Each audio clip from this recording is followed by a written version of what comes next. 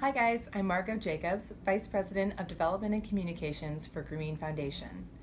In the 1970s, an economics professor named Muhammad Yunus gave $27 from his pocket as a loan to a group of local artisans in order to give them a better means of funding their businesses. From that simple loan, the Grameen Bank grew, and through it the idea of microcredit. The word Grameen means village in Bengali, so Grameen Bank literally means Bank of Villages. Since 1983, Grameen has become synonymous with a commitment to reaching the most remote communities with services they need. Professor Yunus saw that millions of poor people have no access to banking services or to capital they could use to invest in their businesses, like their farms. They were trapped in the poverty cycle.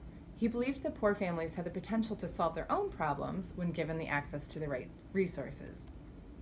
Through Grameen Bank's small loans, many women have had their first opportunity to break the cycle of poverty.